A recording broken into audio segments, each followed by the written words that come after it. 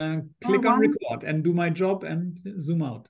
Good. So, yeah, only very warm welcome to the topic 3, learning in communities, networked collaborative learning. Yeah, as you know, Alexandra Mihai is from the University of Maastricht, and she is a very experienced expert in learning in communities. But I think no more words from my side. And please, Alexandra, introduce yourself and tell us a little bit more about your thoughts and your work. Thank you very much, Alexandra and Jörg, for the invitation. It's really a pleasure to be here with all of you today. A little bit more on why I'm related to this topic. So I'm indeed an assistant professor currently at Maastricht University in the Netherlands. But before that, I worked in universities in Belgium, in Germany, and the UK. So I toured Europe, let's say, and the US a little bit on an exchange last year. So I do know quite a bit about different systems and different universities in and a bit outside Europe as well. My interests range from general higher education topics, organization of higher education, structures, procedures, and so on, currently focusing on centers for teaching and learning, to actually more learning design related topics with a focus on technology, use of technology, and active learning, including and specializing in problem-based learning, because at Maastricht University, this is the signature pedagogy. So if you read about Maastricht University, it's always linked to problem-based learning. Now, the way, well, PBL can mean a lot of things. You are doing one version of it, quite, from what I heard, quite a pure version, but a lot of the times this can also mean different things for different people, even within our university. So I wouldn't say it's a very homogeneous concept. Nevertheless, there are some very important things that are there all the time. So this student-centeredness, the active involvement of students throughout the process, and even student, I would say, self-directedness. So they have to really decide and work on their objectives, as you know quite well. So I'm doing all those things along 3 pillars. So my job involves 3 pillars. I do research, I do teaching, and I do educational development, faculty development. So these are sort of equal, let's say, or at least in theory, they are equal. Now, how much I can do that in practice equally, it's always a challenge, but I do like that I have all of them in my portfolio because they build on each other and I can create quite a lot of synergies. So, while doing PBL and teaching PBL, I can also train other teachers in PBL and also even do research on it. So that's quite nice. The learning community link is a bit more personal. So I am very fond of this idea, and I became a fan of it, especially during the pandemic, a lot online, on Twitter and LinkedIn and so on. Got to meet a lot of interesting people whom otherwise I would have never met. And I felt closer and I felt more, I felt richer due to those communities, sometimes than due to, or thanks to the people that were really physically around me. So I do appreciate this sort of learning communities. And on those 2 topics, we're going to touch upon today. And I'm going to share my screen, and I hope it will work well. Just going to do full screen. I hope you can see it. Yep. Okay, perfect. So yeah, today we're going to talk, hopefully we'll have quite an interesting discussion, because I'm always willing to and happy to learn more about those topics too, about 2 aspects. So of course, networked collaborative learning can be seen as one topic, but I chose to sort of unpack it a little bit. And we will focus first part on the collaborative learning aspect, also how you can, with some tips on how you can design collaborative learning activities, how you can implement them with your students, and with also focusing on how you can use technology for that, of course, since we are in this environment. And the second part will be more on learning communities, again, what do they mean for your teaching with your students, but also for us as teachers, so faculty learning communities. And I'm hoping after each part we can have a little bit of a discussion, and I'll have some interactive moments as well. So I'm really looking forward to your input there as well. So without further ado, let's go into the first part. And this is one definition of collaborative learning, but of course, collaborative learning can mean and means for each of us something different. But I think, again, beyond labels and definitions, I think the most important thing is, use of small groups or groups of students or teachers that work together in order to maximize each other's learning. So it brings an added value to learn. Now, we also have different terms you hear, and sometimes they are used interchangeably, but sometimes we need to separate them. Group work is quite often one of them. Now, I think in many regards, they can be similar or they have a similar meaning, but collaborative learning for me is a little bit more sustainable. So really learning like you do in your groups on and on, week after week for a longer period. Group work can also be, you are in a big lecture and every now and then we have 2-3 tasks where you have to work with your neighbor or with the 2 people around you. So in my opinion, at least in my view, the sustainability aspect and the longer term and maybe sometimes more structured aspect of it can be labeled as collaborative learning. But as I said, it does mean different things for different people. And it also has, of course, an active aspect in it, as I said, because we put it under this bigger picture of active student-centered learning. But as I said, it can mean various things, and it can also be interpreted differently. And this versatility is something that speaks in its favor, actually. So we can encounter formal or more informal ways of doing it. As I said, it can be really formal, like you have in this course. It's very good that I can always give this example. So really a whole course, or a course you're teaching could also be an example, where students get to work week after week, sometimes in the same groups, sometimes in different groups, but there is a structure, there is a formal aspect to it, and often there is also an assessed element to it, but we're going to get back to that later. But that doesn't need to be the only way of collaborative learning. There are lots of informal ways as well. So,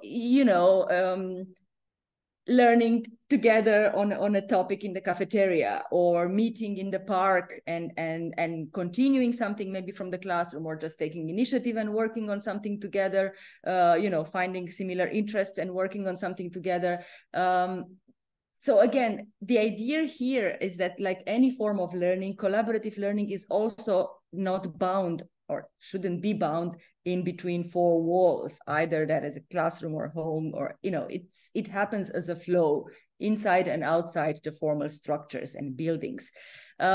Second point, of course, it's linked to that as well. So it can be more structured. Usually the more formal part of it is also the one that is more structured.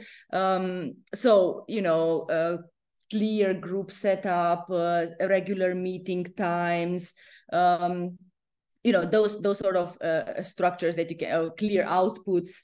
These are forms of structuring the collaborative work. But it's not less collaborative if it happens more spontaneously, more ad hoc. And this is also linked to the informal aspect that I mentioned before. Sometimes they go together. You have a formal structure in which students work on a project, let's say, for like a month or 2, but in between they will also meet informally, and sometimes they might want to meet external actors to help them in their process and so on. So there are lots of you can't really see learning as a straight line. It's sometimes a very winding line, or different paths going in different directions, maybe then converging. So that's what I want to showcase here, that it's not about one way of doing it. It can be done in different ways.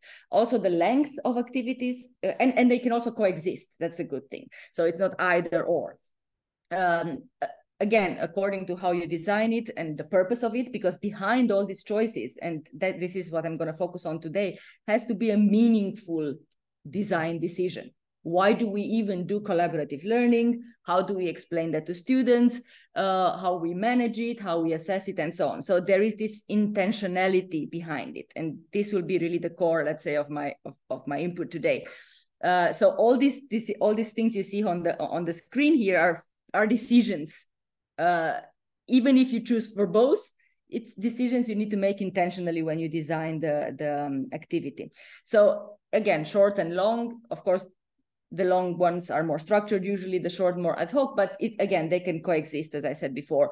And the versatility is obvious from all those things that I just mentioned. Also the versatility in terms of which aims of the course you can have collaborative learning contribute to.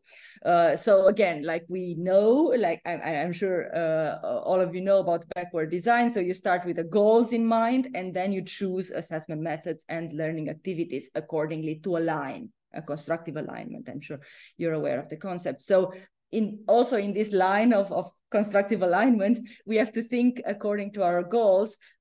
Why are we using collaborative activities? And there can be many examples, and maybe some of you will come up with that in a discussion.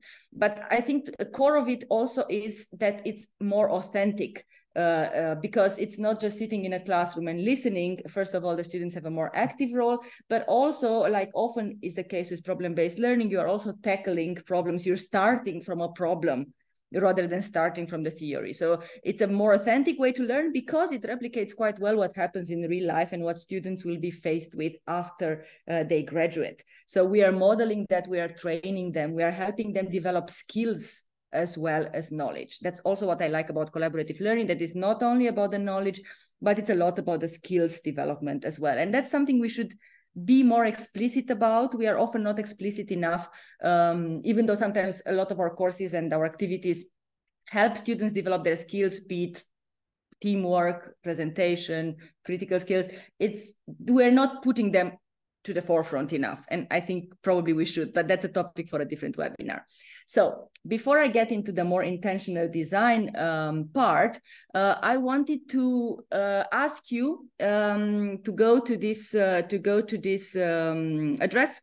I will also show a code, but I first let you maybe, or maybe if we can put it in chat. I'm trying to see if we can do that easier. Just different ways of showing it, because there are lots of ways, but let's do it in chat.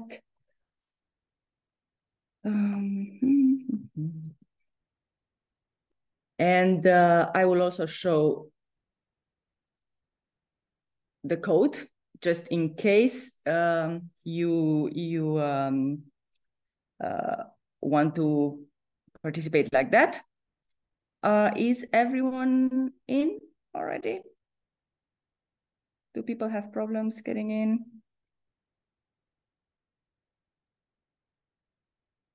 Okay, perfect. Then we're going to go to the first question. And what I would like you to think about is from your perspective. So again, start from your perspective, your own experience with collaborative learning. In a word or in a short phrase, what do you think are the benefits? What is it good for? What does it do good, actually? And then we look at the other side of the coin, of course. But what is it good for, in your opinion?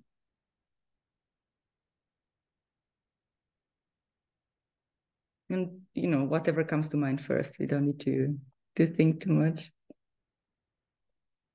Yeah, see, different perspectives and using each other's strengths and skills. Yes. Learning from different perspectives, learning from the others, it's super important as well than learning just from the teacher. More energy, yeah. Fun, can be fun, of course, can also be challenging, but it can also be fun. Yeah, checking blind spots, again, this multi-perspective. Deepens learning, yes. Creating knowledge.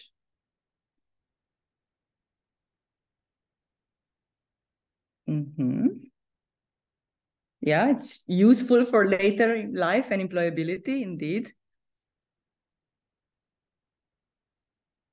Yeah, I think those, you really touched upon very, very important points and advantages that I already mentioned, but it's good to to know that you also see it like that. Yeah, it also can help us learn in a different way with a bit more creativity, with the social element in it. And usually in groups, you come up with things that, I mean, at least in my opinion, I have that in my experience. I might be thinking about a topic individually for like weeks, and I'm sort of, you know, in my bubble and I have my blind spots. But when I open it up and I brainstorm with a group, you know, these blind spots are illuminated, and I like that as well. So for me, this is a very important. So 1 + 1 is more than 2, exactly. Yeah, using previous knowledge and create. So really, I think it taps into this idea that creating knowledge and learning is not a very static process, but it happens individually partly, it happens in groups. You can learn from the teacher, you can learn from peers. There is not one point of, you know, no one holding the universal truth, not even the teacher, actually teacher even less. So yeah, balancing biases indeed. So we all have to be aware, and sometimes we are, sometimes it's unconscious. That's why it's called unconscious bias. But again, when we work in groups, these things come out and are explicitly on the table, which is super important. So yeah, it lets us get out of ourselves in a way, offer everything we have to offer, but also gain, and sometimes we gain more, I feel. So yeah, and that gives us energy, as I see some of you mentioned, the fun, the social element and the energy. So yeah, thank you very much. Now, of course, everything has 2 sides. So what do you think, again, from your experience working with collaborative learning among yourselves or with students, what are the sort of pitfalls, or what do you think, not even problems, but what do you think sometimes doesn't work that well, or might create obstacles, or something to be mindful about, so that we can focus on that in the next part as well.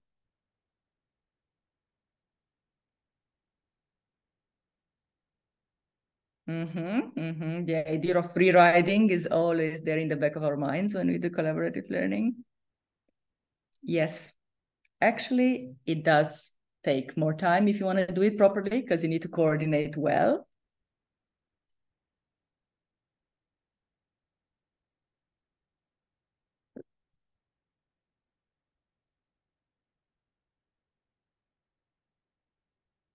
The group dynamic is super important, and I'm going to come back to that because it's really one of the main issues.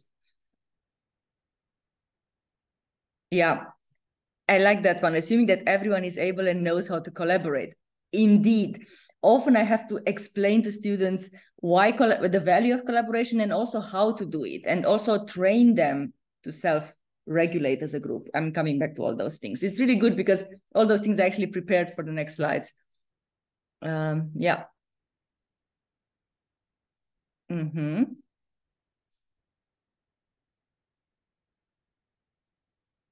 It's really nice that you really mentioned that quite a lot, the lack of knowledge about how to collaborate. And this is something that we take for granted. And that's why I'm really happy that you put it here, because it makes it explicit. We go to the class and we think, okay, now we have a group task, a collaborative task, you work on it because you know how to work on it, right? Even with first-year students, even with master students, it doesn't really matter. We assume that they know how to collaborate. And that's not often the case, because it's a complex process. So yeah, decision-making, it's more time-consuming, but also the idea of the self-regulation of the group is, and the balance between individual input and group output they are very, very tricky topics, and all of them are coming back in my next slides. So this is a really good primer. Yeah, groupthink also, exactly. I mean, sometimes it's good because you have different perspectives. So again, this is the other side of the coin. You have different perspectives, but how about, you know, if there is one perspective that overpowers the others and the others are sort of just following? Again, has to do with the group dynamic. Yeah. Group chemistry, group dynamic, yeah, it doesn't really always happen by itself. There are often issues like in our groups in real life at our jobs. So yeah, again. Thank you very much. This has been super interesting to see your answers. And I think what I'm most happy about is the fact that it really links very well into what I'm going to do. But yeah, so the next part, so yeah, basically the first part of the session on collaborative learning will be focusing on exactly those issues, or a lot of the issues that you mentioned. So the idea that you have to think through very well when you design for collaborative learning or design activities for collaborative learning, you have to have quite a few things. How do you go about it? So the first part will be, the first slide will be really on how to plan, what to think about, and so on. Then I will focus a little bit on the managing the group dynamic, because those were quite a few things that you mentioned there. A little bit on assessment, feedback, reflection, because these are really integral part of collaborative learning, or any learning, but of course collaborative learning as well. And there might be some pitfalls there as well. And the last part will be on technology. So, sorry, I don't know why I keep doing this. So the first part is really planning. So this is something for you as teachers, or for us as teachers, to think about when we plan for a collaborative activity. And as I said before, this is really, it might take a little bit longer. It like any activity that is not, more traditional. And it also needs to really have a purpose. So linking it to the learning objectives is really super important. You start from there, and then try to decide on all those things. What type of task and what length of task would work best? Is it short and simple one, a more spontaneous one, or can you reach your learning objectives only through a longer, for example, a longer activity? So for example, in a course where students have to work on a project, or like even in your course here, when you work week after week on certain problems, there is a structure behind it, and then that helps you reach the final goals. So in that case, of course, the decision has to be made towards a more complex and more structured, perhaps, activity. But these are really choices that you have to make. It's often I see, and I'm training and I'm working actually together with a lot of faculty, and often there's like, yeah, I just want some collaborative work there or some group work there. I say, yes, but why? Because that's the first question. Why do you want it? And then how does that help with the goals? So that guides us in how we can design it. And also ultimately how we create the groups, and that's going to be the next slide. So it really has a lot of implications. Why do we want that activity? Then if we decided that we want it, that it plays a role, it's linked to the objectives. Also, we decided on structure as much as necessary.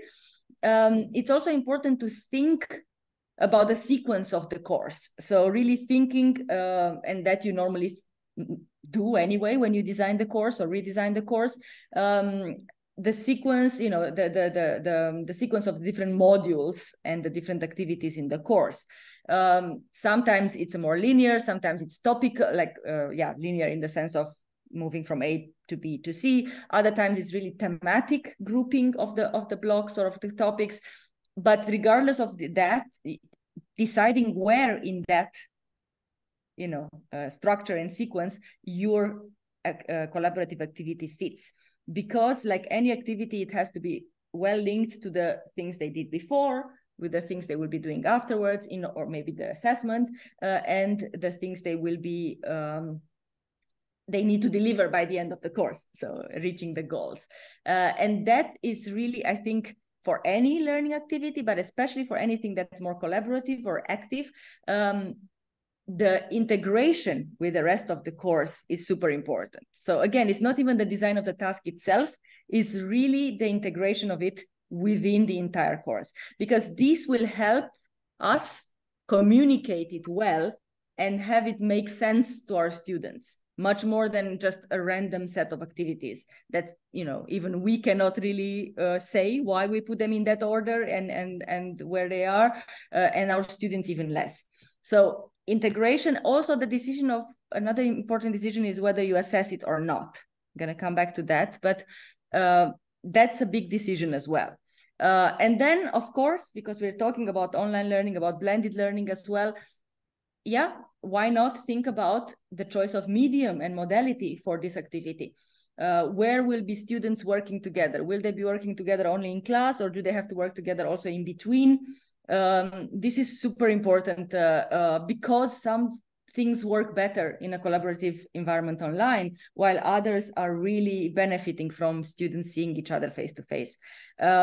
So all those things, if you have a decision if you have the power of decision on those things and you're designing your course, those things are things to consider when you start even thinking about collaborative activities. And then, of course, very important, you also have to consider your role, because we haven't really touched on this yet, but our roles in the collaborative learning environment are different than in a more traditional delivery sort of environment, obviously. But it's also not a role that always comes easy. So it's more the role of a facilitator. And in PBL, that is also very clear. So the tutor, the teacher is really a facilitator, provides guidance, provides support, steers the discussion, but it's not the one providing the knowledge or creating the knowledge by him or herself. So your role, again, but it's a little bit of a tricky one, because even if it's not, it might feel a bit passive, because it is, because you are sort of in the background, guiding, scaffolding, supporting them, facilitating the discussion. But it's equally important and sometimes even more difficult to be in the background, but to make sure things are working well and students feel supported. So again, don't underestimate it. Or estimate it at its right value, because it might take quite a lot of time too. So beside the planning time, which is already quite big, it's big anyway when we design a course, but also just thinking about where will we be in those activities? Are we at all in there? Do we provide feedback? What sort of support do we provide? For instance, something you mentioned before, supporting students in learning how to work collaboratively. Is that something we will do? Is that something we let them do? So again, all these things are really, it's a checklist of decisions and things to think about. So yeah, this is the first point I wanted to make. The second point I wanted to make, and it flows from this, but also from what you mentioned in Paul, another really tricky issue is managing group dynamics. So because group dynamics are a little bit out of our control, right? And again, even the title is a little bit instigating in a way. Because are we supposed to manage that? Because didn't I just say that we should be a bit more passive? So it's a very, very fine line we are walking here between super intervening and taking away the agency from the students and making sure that they know what they need to do, but they still do it themselves. So first thing we need to do is creating the groups. Okay, this is us, right? So we need to also think, and this links very much to what I said before, it needs to be thought through. Again, and it needs to be in relation to the point and to the aim of the task. If we want them to work, to really create a very cohesive group, we have them work together in the same groups throughout the course. If we want them to, if the aim is also to work with as many people as possible and find different perspectives, then we might have them change groups every now and then. If we want a very cohesive, group, then we might look at the students' backgrounds and very purposefully create the groups like that. Other times we just want to shuffle people around and just see what comes up. Other times we just let them choose their own partners. Again, according to what we want from the task. Now, I'm not a big fan of letting them choose, because usually in my experience, they choose their friends, and our friends are not always the best group work partners. But it can be. I mean, that's, again, there are always exceptions. But again, according to what you want out of the task, also the way you create the groups and you have them stick or not is important. But you need to have this criteria clear in your mind, because also if students ask, you need to be able to say, yes, I wanted somebody with different disciplines or whatever in each group, or I wanted disciplinary groups, or, you know, just be able to explain why you did what you did. Now, the second part, dealing with a group dynamic, is the more tricky part. And that's where we walk this fine line. Because I'll tell you what I do. Most of the time, even though here everyone is used to having to work in groups all the time, because that's the modus operandi of PBL, sometimes I find that I still have to explain to students both the value of working collaboratively and, in a way, create time for them to discuss how they want to do it. So the self-regulating function of the group is something that I'm really trying to focus on. And a lot of colleagues tell me, yeah, but I cannot spend the first class only on letting them gel as groups. And then I say, yes, but actually if you do that in the first hour or two, they will be much better groups. And this has been shown, and there is also research on that. So actually, this, even though we might feel is a bit outside the scope of our course and it takes away precious time from our course, it does allow them to work better. So it can be that you do it doesn't have to be necessarily ice-breaking or, team building, classical team building activities, but having, after you design the groups, having the groups sit together even for an hour to discuss strengths, weaknesses, roles they want to take. So really the self-regulation of the group. And what I also like, and I will put a link later, is a group charter. I don't know, maybe some of you heard of that. So it can be written, but it also can be just, at least something discussed. Some rules that they want to apply in their own group. Again, let them come up with these things. Because later, if something comes up, you will need to intervene, and you will intervene because you need to make sure that the learning is happening, that they reach their goals. But you can always point them and hold them accountable to a certain extent to the group charter. But I did notice that anytime I use that and they use that, they didn't need so much intervention from me, because one of the students would always sort of call the others back to order. But even with that, so that's very helpful. But even with that, there are sometimes groups where one person takes, overpowers the others, or one or two are free riding. This is really typical issues. And no matter how much they discussed how they will work and so on, this will still happen. And then, of course, you need to intervene discreetly at first, talking to the group, but again, not trying to impose your own rules. Just your role is really to make sure that the learning is happening and is not disturbed too much by all the other things. Another thing is, for instance, and that's why I think it's important for them to discuss how the group work works, or how they will organize themselves, and for you to sort of witness that they discuss that. Because a lot of the times, a lot of people say, yes, we will work as a team, and then what they do is really just divide the material or divide the sort of parts. Each one does a part, and then they put it together and they present it to you. And there is clearly a lack of coherence, but they did each their part, so nobody was free riding. So it's the tricky thing is that every member of the group should also be responsible for the whole output and familiar with the whole output of the group. But that's very tricky there. So it's not easy at all. So this is something to be mindful of as well, that I think somebody was writing 1 + 1 is more than 2. Also, ideally, the output of the collaborative work is more than the sum of each individual output. But we do see that that's not often the case. So main idea here, have them spend time on discussing those things in the very beginning.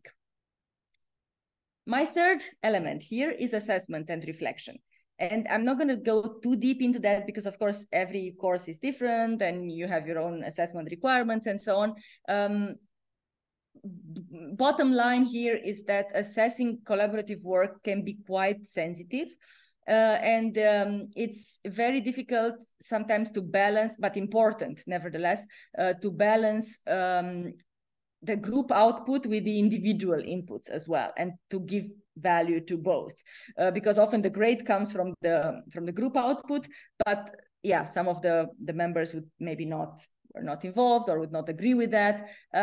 So what I normally do, again, a very practical example, but maybe you have others, I include some parts of individual grade as well. So it's not fully the group grade, but there are some parts. It can be one element of reflection, for instance, and here I already bring the reflection on. So where the student in a one pager or whatever reflects on the group work, and it's a good way to see in a way also how the group dynamic worked, but also their own reflection on how the process went. So it has a double function there. So I think this is really nice way, but it can be any other element. So just having an individual element also next to the group work, because it helps balance and nuance a bit the final grading and assessment. But this is, again, very dependent on your courses and your grading and your assessment procedures.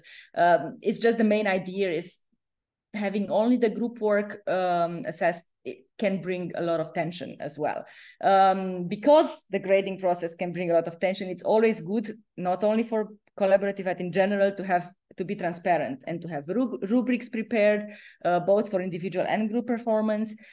Again, this might take a lot of time to create, but they will bring a lot of added value after they are created, also because when students come and contest maybe their grade, you can always explain them. It's clear for you and you can make it clear for them. And you can also show those things before so they know what they have to work towards. Don't be shy of using peer assessment. Peer assessment and feedback, or maybe at least peer feedback, can be very useful as well. It can be among the people in the same group, but also in between groups. So having groups comment on each other's work. This is very good because, especially the intergroup one, because it gives you, because you work in your group, so you work in a sort of bubble. But if you get at some point during the process the chance to see what the other group is doing, it also opens up some things. You see that they do something completely different. It either makes you feel good about your work, but it also might open some questions. So it's very beneficial to the project, to the process. The only thing with peer feedback is it needs to be a taught or developed skill as well, because we know that the students are not always very knowledgeable and sensitive in giving feedback to each other. They're either super nice and not critical, or very critical, depending on the circumstance. And so some guidance here is very, very important as well. If you use peer feedback, it's super important to also provide your rubrics, for instance, or tell them to look for the same criteria, but give them something. That, again, is in my experience. Last but not least here, again, works with any activity, but for collaborative work, I think it's super important to leave space at the end for debriefing and reflection. Again, like we left space in the beginning for group formation, it's also very important for us as groups, but also as a class, to debrief, to see how it worked, what didn't, also to reflect individually and as a group, written, verbal, on Post-its, anonymous, whatever. The important is the idea of debriefing and reflection and creating the space for it, because we all know that the class finishes all too quickly, everyone runs out, but this is a learning process, and it needs to be, the loop needs to be closed, and it's usually closed with reflection. And the last point here is technology. Here, of course, I have two slides. So the first one is really focusing more on how technology can really help the collaborative work process very practically. So your students, again, as I mentioned before, the choice of modality is also something that you need to think from the beginning. Maybe all of it takes place online, maybe only parts of it take place online, but nevertheless, there are some tools that intrinsically can help with the collaborative process. And this is collaborative writing. So basically tools like Google Docs and wikis and Padlets and all these things. And also because you need to do quite a bit of project management in a way when you have group work, at least group management. Also project management tools can also help a lot in scheduling meetings, keeping track of things, so like Teams and stuff like that. But again, students can also come up with their own tools. It's just a matter of just thinking about tools that can help them, regardless if they work online or face-to-face. And why I chose these things is because, and why I think it's important to use technology and such tools here is because they help us capture the process and not only the outcome. And this links back to grading and to assessing and to feedback. With collaborative learning, I like to look at the final output, but I also really am interested in how the process took place. And there are not that many ways to capture the process unless for, you know, collaborative writing or discussion forums and stuff like that. So it gives us a peek into the workspace of the students. So again, depends on the platform, but this is super important because I see a bit of the process as well, and not only the final project that comes with it. But technology more generally, so reflecting, taking a step back and thinking about how technology can help, and this also, by the way, fits with the next slides on learning community, really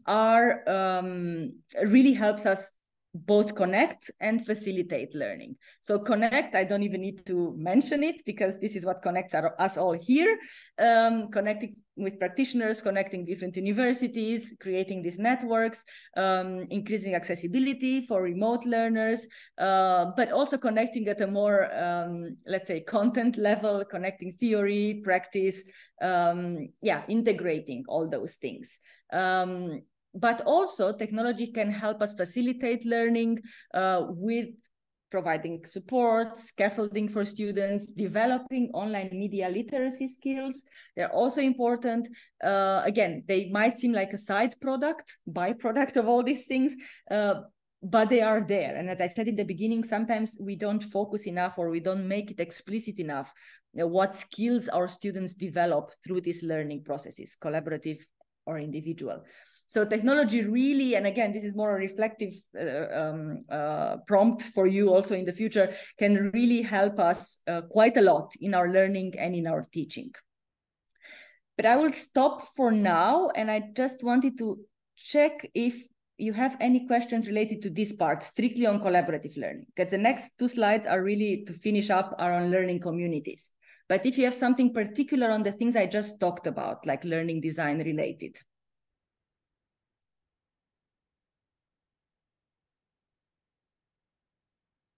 No? Okay, then we leave some space and then for the discussion at the end.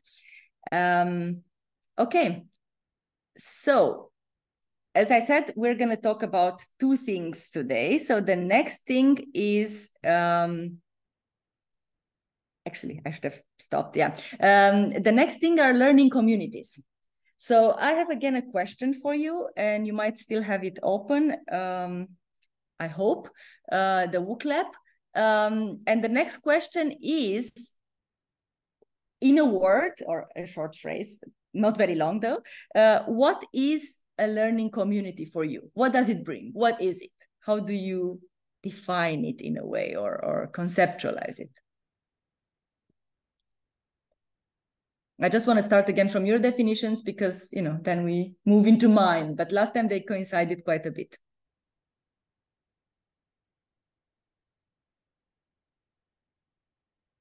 Sense of identity.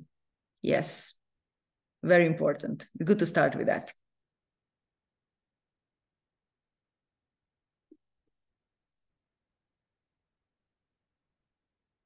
Connected, working on the same topic, support, peer support.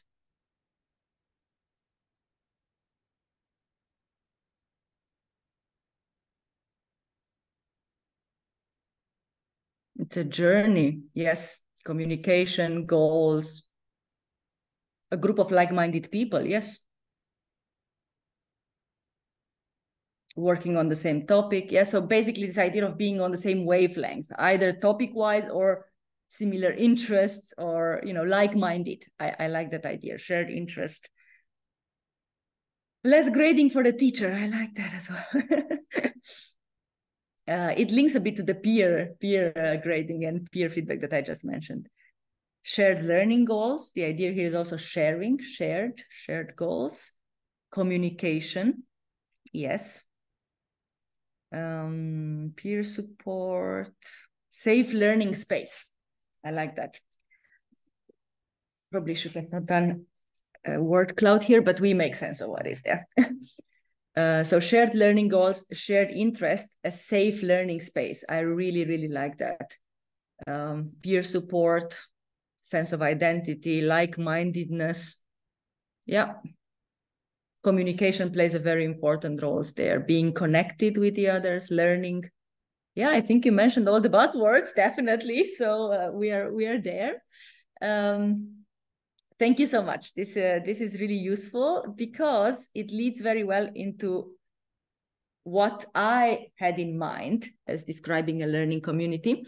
And this is actually, yes, a space for reflective practitioners, but it can also be for students as reflective practitioners, because that's in the end what we also try to train them to be, at least in my view, to exchange and crowdsource ideas and support each other in their practice. So maybe it's a bit of a more broader definition, but what you mentioned there, shared goals, like-mindedness, a safe space, all those things are really fitting into this very, very well. Safe space, you see, I also mentioned it there. Validation that also comes from like-minded people. Of course, it also comes from people that are not like-minded, but we can open up that discussion. Is the learning community really creating a bubble? And are we having enough interactions with who is outside the bubble? So there are quite some thoughts popping up there. Crowdsourcing, so working together towards a goal, so a shared goal, but also accountability, keeping each other accountable for reaching those goals. So we kind of need all those things. I think those are basic needs that we have as professionals, but also that our students have when they work in groups or in small communities. Now, I have to say, I don't have that much experience with having students worked in communities. It's more like they work in their groups, but I would more put it in our first part of the session, collaborative working. Collaborative learning and working. But I do have quite a bit of experience with faculty learning communities. And this is in a way one of them, the one you're part of. And that's because, so I'll move a little bit here from my teaching mind and using collaborative learning with our students towards my faculty developer hat. So here I'm focusing really on what we can do as faculty and educational developers to support, and why the faculty learning communities are super important.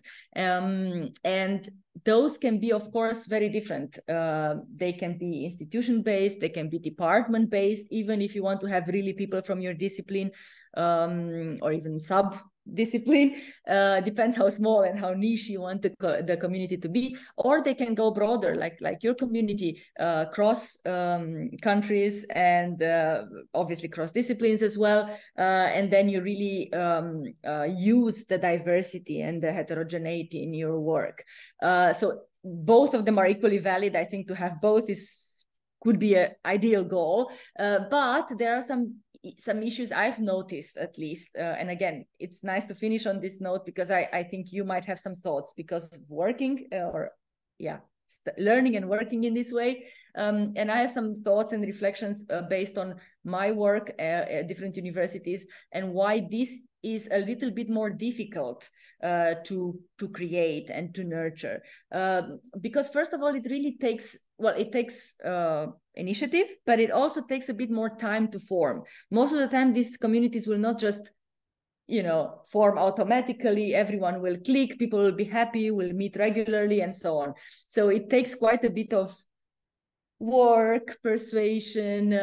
After a while, it becomes self-evident for the ones that are in there that it's useful, but not for the ones outside. So I would always maybe have this approach, bring a friend next time, so that people get socialized with this idea and maybe they find it useful. So it grows slowly.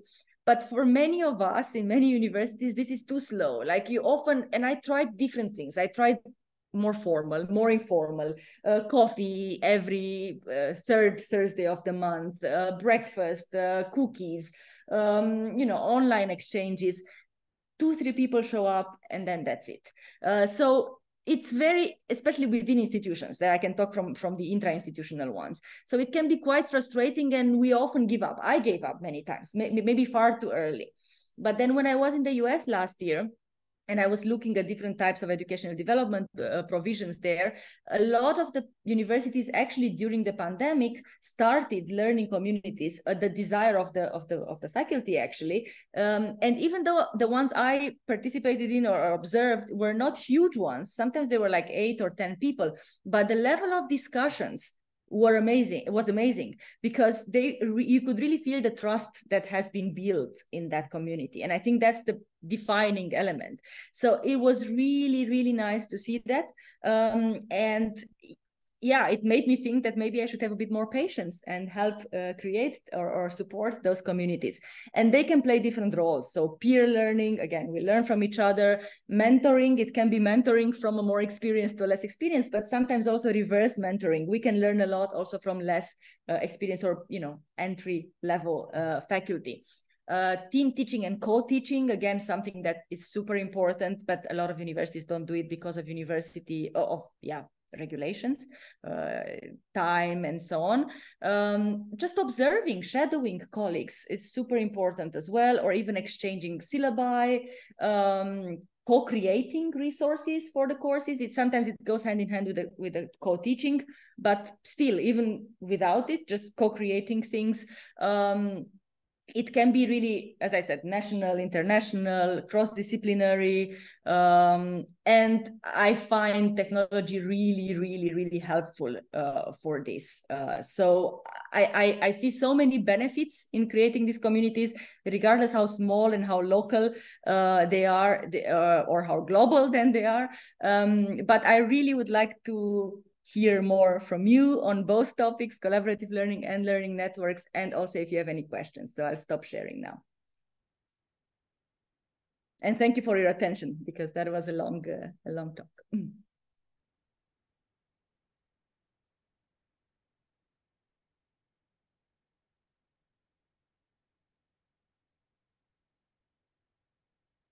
Yes. I don't know who was first, but Luis? Alexandra? Luis. Oh, I clapped my hands. Thank you. You clapped. Okay. But if somebody has raised a hand, then yeah. I clap too. Okay. Thank you. This is your moment to ask questions. I will send the presentation, and I will also maybe send a list of resources. And but I think I added already some resources to what you already have. So yeah. Yeah. Thank you very much. And you are all welcome at Maastricht University to witness problem-based learning. Yes, Lena. Hey, so since you were mentioning this problem that happens in many groups, that instead of really collaborating, they split the work into parts and then bring it back together. And you were acknowledging this as a common problem, and said that we have to take care and think about this. Do you have ideas how to deal with this, how to mitigate this strategy? Yeah, thank you so much. This is I was sure somebody will ask to be more precise there, and I'm still developing ideas for that, to be honest, because this is, again, you don't want to intervene too much when the group is forming and deciding on their roles. But because I noticed far too much that they seem to be working very well, and then in the end I saw the output was really just a collection. I thought, okay, let's look a bit deeper into that. And one thing one interesting thing is really a tool in a way is different roles in the group. And normally I would let people choose their roles. One of them leads a discussion, one of them writes up, one of them will present, or, different roles. But I would say what I try now is to make them aware, of course, of the problem from the beginning, from the onset, when we discuss about the project or the activity, and also try to advise them, but again, without being too directive, because I don't want to get too involved, but advise them to think differently about the roles. So maybe to have a student take more transversal roles rather than just topics. So, or that they each have to revise each other's topics. So what I want to ensure is that everyone will have read things through as a whole, rather than just send that to one person and one person collates them. At least that would be sufficient. At least that everyone, you know, can still have comments on the whole piece. So again, that could be done through more transversal roles rather than just, you know, everyone has their part. Roles that would involve a little bit of back and forth between the people rather than everyone working in their homes and sending stuff at the end. But it's a tricky question because you don't want to prescribe the structure. You want them to choose it, but you also want to avoid this problem because also this is the more comfortable way for them to work. They don't have to meet too much. Everyone will do their parts, and then somebody will collate it, and that person will probably know more about the topic. But for the rest, and also when they present, by the way, then they each present their parts, of course. So it's really reinforcing. So thinking about the topic in a different way than just cutting it and chopping it in parts. But yeah, it can only be a suggestion. I never enforced it like really you need to. But yeah. And I'm still thinking about ways. So this is not a final. Did you have like preliminary results on this already? I think just anecdotally, when I mentioned this, they become aware because I think it links back to what most of you said in the poll, that people don't really know how to work collaboratively. So it's like they imagine, oh, collaboratively, we will split tasks and it's collaborative, right? So I think the most important part is actually this beginning, this first hour or 2 hours where they discuss those things. So generally, because I made this part of that 2 hours, I feel like whenever this discussion takes place, the work, the output is better and the whole process is smooth. But it doesn't mean that for all the groups it will be like this, because one element that we cannot control is really the group dynamic and the personalities in the group. And that works for PBL, that works for any type of collaborative activity. It can get really frustrating. You try your best, and then because of the people in the group, somehow it will work differently in every case, better or worse. So I don't think, and I didn't do really systematic research on it either. But all I can say is that whenever that happened, whenever they really had this discussion seriously in the beginning, they were more prepared for delivering good work. Thank you. I was just thinking about the accountability part. Would you say that it would be one way to present it that you sort of randomly decide who's going to present it, and they have to get all the information to be their own in some way? Yes, this could definitely be one way as well. Yeah, that's an interesting point. Making things or making sure that. Yeah, exactly. It's one way of making sure that everyone has a good mastery of the final output, and that will involve them having to really take ownership and not just of their part. It's an interesting one. I'll try to think about that one. Yeah.